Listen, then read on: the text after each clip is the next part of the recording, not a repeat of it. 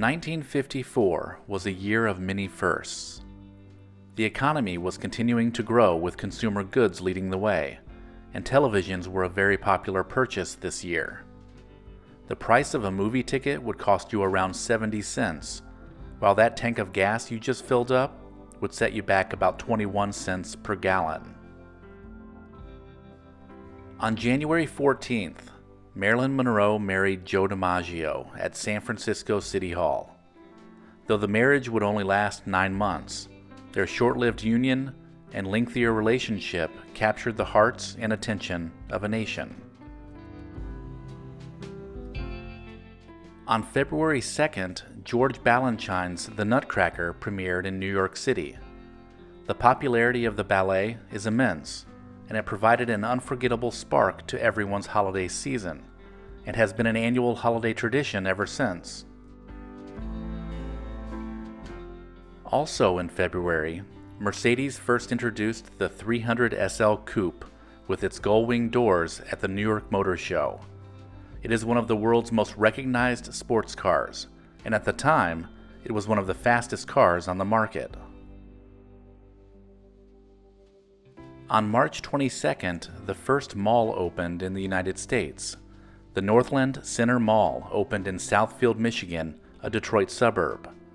The mall featured a range of shops, with the most notable being a 4-story Hudson department store, which was second in popularity only to Macy's at the time. In addition to its commercial stores, the mall contained a post office and a bank.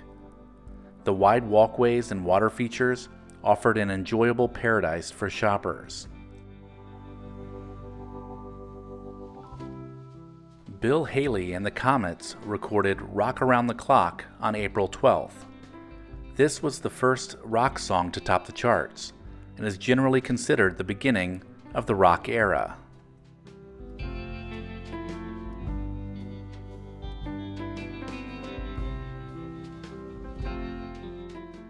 On May 17th, the Supreme Court ruled unanimously that racial segregation of children in public schools was unconstitutional, allowing for the desegregation of public schools.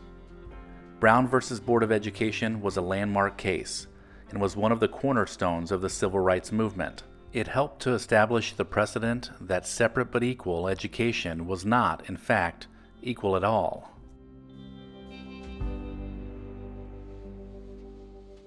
The words "under God" were added to the United States Pledge of Allegiance and signed into law on June 14th.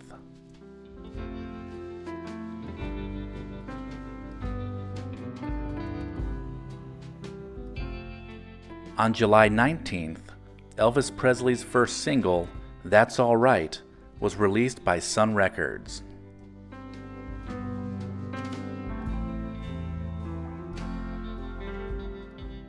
On July 29th, The Lord of the Rings, The Fellowship of the Ring was published.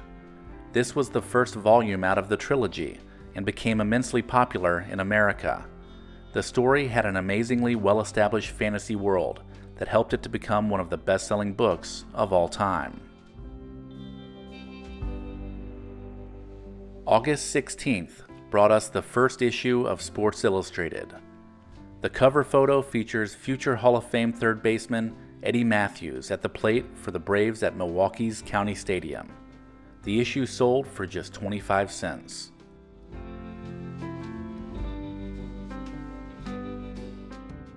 The Miss America pageant was first broadcast on television on September 11th, with Leanne Merriweather, who was Miss California, winning the crown in front of a television audience.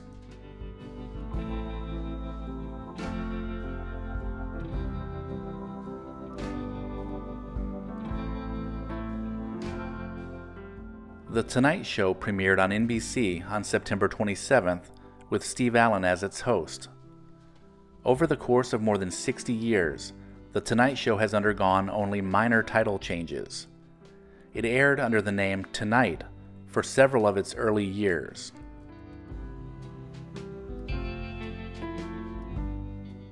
On October 14th, White Christmas premiered.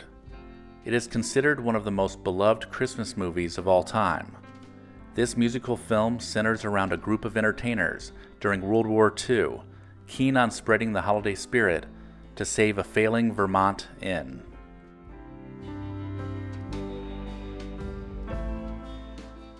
For 165 years, the United States Senate had been using the same ivory gavel. That is until November 17th, when Richard Nixon cracked it when calling the room to order during a debate on nuclear power. December 4th, the very first Burger King restaurant opened in Miami, Florida. The fast food franchise would go on to introduce the world to the Whopper and compete with McDonald's for top burger chain.